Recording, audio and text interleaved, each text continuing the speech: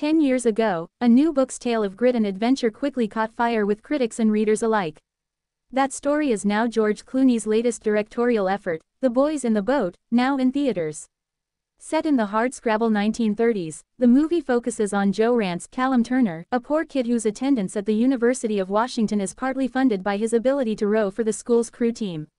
Boys takes us on that team's improbable journey to victory over better-funded collegiate rivals and, ultimately, Hitler's German team at the 1936 Berlin Olympics.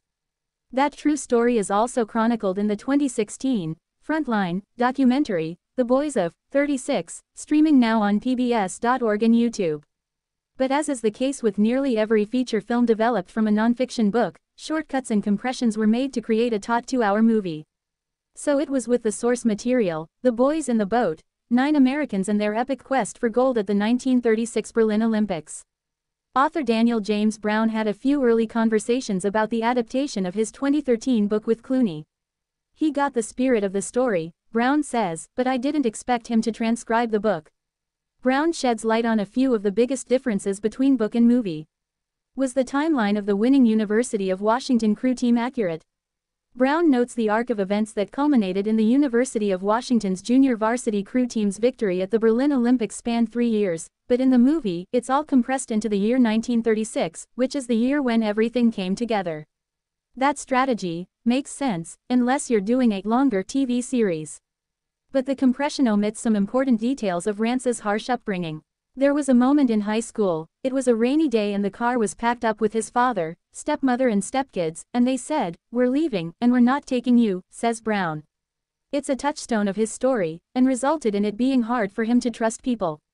Did the University of Washington's coach really favor his junior varsity team over the varsity squad? Due in part to Rantz's powerful rowing ability, the University of Washington's green junior varsity team was quickly posting faster times than its veteran varsity counterpart, says Brown. As that trend continued over the next few years, the team's coach, Al Ulbrichtson, played by Joel Edgerton in the movie, made the dramatic decision to send his JV team to the big collegiate contests back east. The move raised the ire of many school supporters. It was dangerous because many boosters were invested in varsity crew, some had sons on that team, says Brown. So it was a very risky thing to do for his future employment. Did people in the 1930s really watch crew races while sitting on moving bleachers? A century ago, sports such as rowing and horse racing were national pastimes in the same way football and baseball are today, Brown says. And yes, trains were reconfigured to pull grandstands along the banks of rivers that hosted such contests. Spectators on those observation trains could keep a close eye on each race as it unfolded, because a lot of the dynamics of a crew race happen along the way, he says.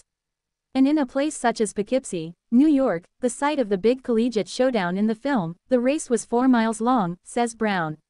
Did the winning University of Washington crew team really have to raise money to go to the Olympics? In the movie, the University of Washington's celebration after winning the top collegiate rowing prize is immediately dampened by news that the U.S. Olympic Committee couldn't afford to send the team to Berlin.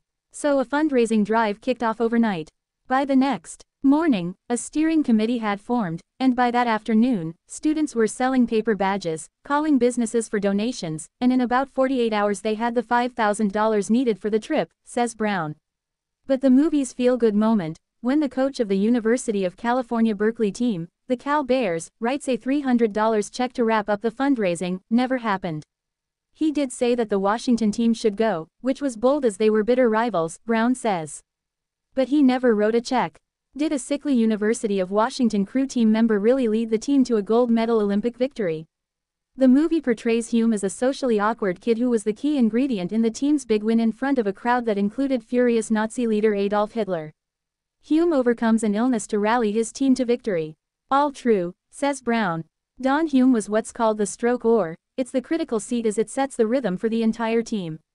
As in the film, Hume contracted a respiratory illness on the ship to Germany, and his condition worsened as the team readied for its races.